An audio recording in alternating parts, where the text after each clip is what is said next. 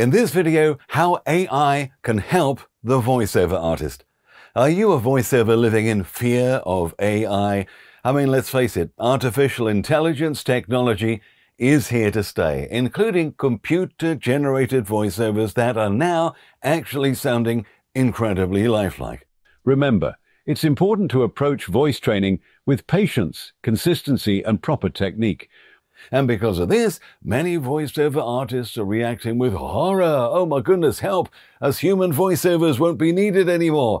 AI voice creation programs will take over our jobs. Well, look, get over it. AI has already replaced some of our jobs, but note I only said some. AI-generated voiceovers are only going to actually affect the really dull and tedious scripts that never paid us well anyway. I mean, do you really want to record another boring health and safety contractor guidance script for internal use in a factory? When you're in your car, you listen to your sat-nav. Do you fear missing out on voiceover jobs like this? Oh, what fun, reading out every place name and road name on the planet.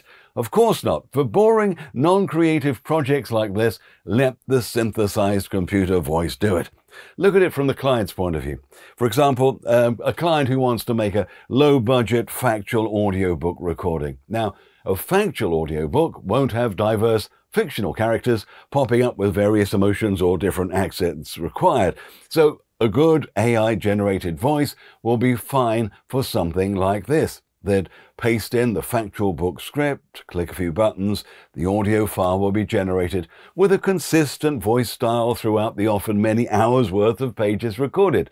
A check afterwards, the job's done. The output voiceover recording won't be creative, won't win any awards, The AI voice will just create a utility voiceover file for that specific job. Yeah, it does the job. However, for voiceover scripts with any amount of varying emotion required, or a character voice, different accents with the same base voice style, or where the script needs to be very carefully directed to help change subtle nuances of the performance, human voices will always be needed. And I mean always.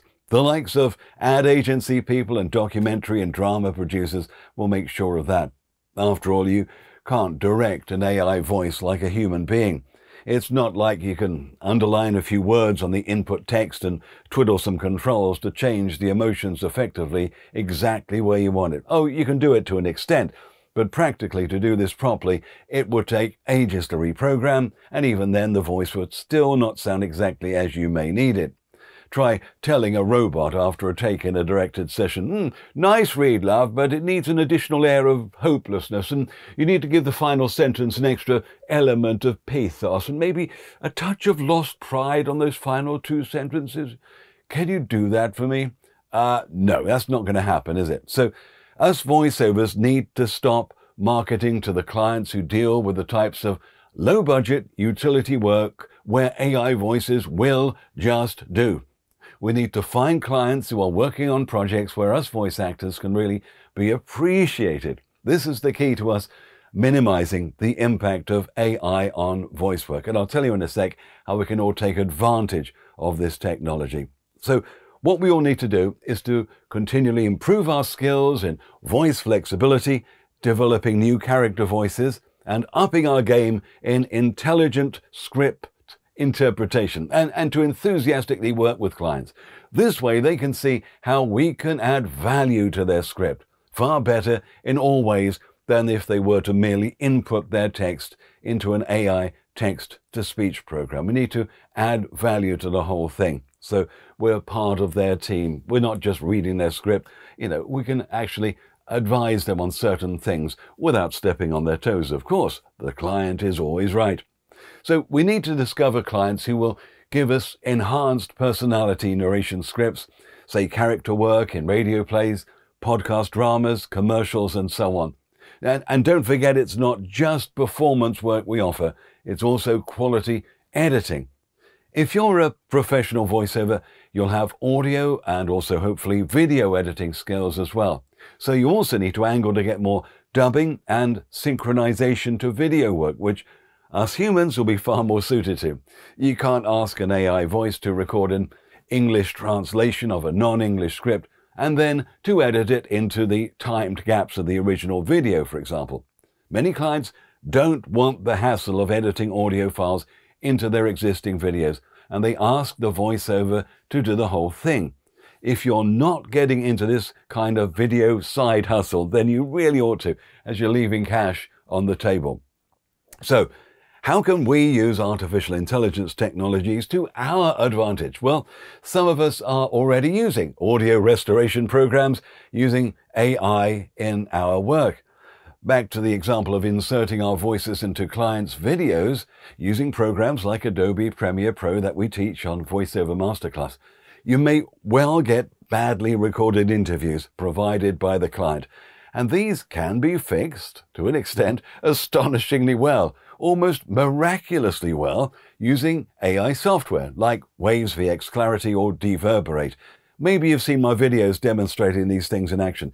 Getting rid of background noise, first of all. I can make all this traffic disappear. Well, maybe not the traffic, but the noise of the traffic. AI technology can take a recording and determine the difference between a human voice and everything that isn't a human voice and take the background away. So let's turn that knob up right now. We're using Waves Clarity VX and the background noise disappears. Well, not completely. It's not that clever, but it is pretty impressive. Imagine you had a recording of an interview done somewhere in a stupid place like this, near a freeway, and, well, you wouldn't be able to use it. But now with AI technology, you can filter out that background noise and it's usable. And then I did an experiment with Deverberate, getting rid of reverberation or room echo, where I actually filmed in my bathroom. I can get rid of all the echo in this bathroom. I'm in a real bathroom, reflective surfaces, this isn't green screen, and it sounds terrible. And I know what it's like when you've interviewed someone for a podcast or something, and they're in a room with lots of bright surfaces. It sounds terrible. So in your audio editing software, not much you can do about it, is there? Well, now there is with De-Reverberate. Look, let me switch it on, and suddenly it sounds like more like in a recording studio. It's got rid of reverberation. It uses AI technology to work out what a human voice is and what the reverberations are, and it gives you a far better sound. But you know, artificial intelligence can help create new styles and new character voices. You may be well aware of the variety of online voice changing programs out there, and they give the impression that a member of the public can simply say into a microphone, "Hello, I'm Donald Trump," or whatever, and they expect the computer to make it sound like Donald Trump himself. No, it won't. It's really not that clever. But you see, if you're a trained voice actor and you've carefully analyzed the characteristics of a voice you wish to impersonate, maybe for a comedy show or whatever, the timings, the pitch slides, the emotions, and so on, and you're almost there, then the AI program can really help to put the cherry on the top.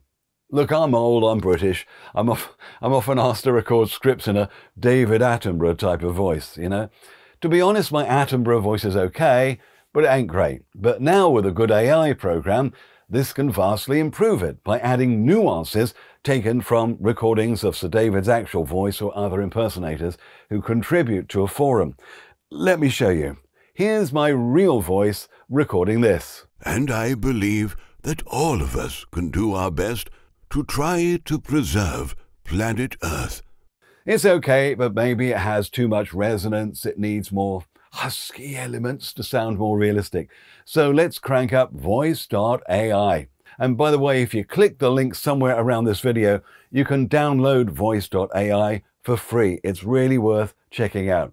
So in voice.ai, I choose the Attenborough voice, upload my file that you've just heard. And after processing, it now sounds like this. And I believe that all of us can do our best to try to preserve planet Earth. It's pretty impressive, I have to say. So please download voice.ai for free. See how you get on with it. There are loads of presets. You can upload your own voice for others in the community to play with as well. This is Peter Baker, and I'm using this voice changer to sound like another Baker, Tom Baker, a Doctor Who from the 80s. What do you think? Some voices are better than others, but the technology is only going to get better as time goes on.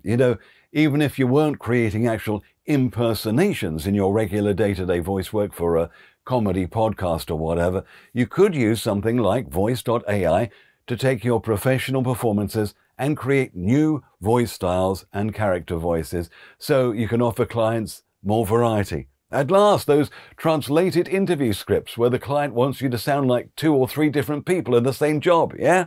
If you had those, now it's possible.